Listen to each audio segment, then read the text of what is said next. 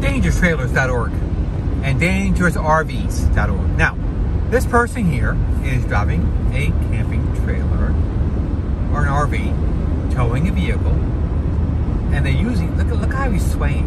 See? He's swaying back and forth, and they're doing it with just a car license.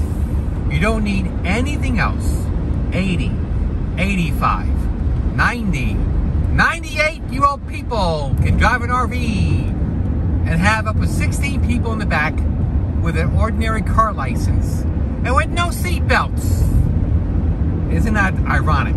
Now, more people who drive this contraption will kill more people than a teenager who's texting and driving. Why is that? In 2022, because a vehicle, if an accident was going to happen, is designed to get hit by a car.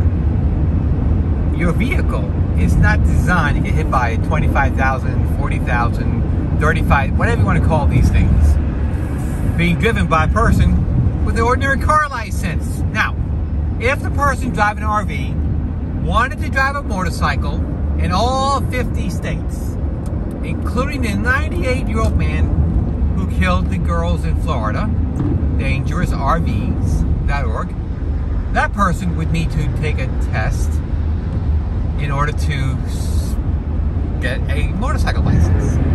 But my question is, not an RV?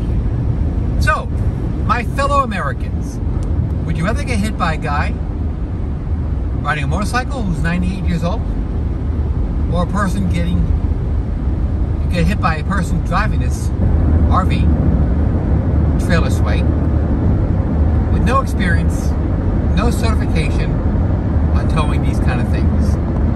dangeroustrailers.org and dangerousrvs.org.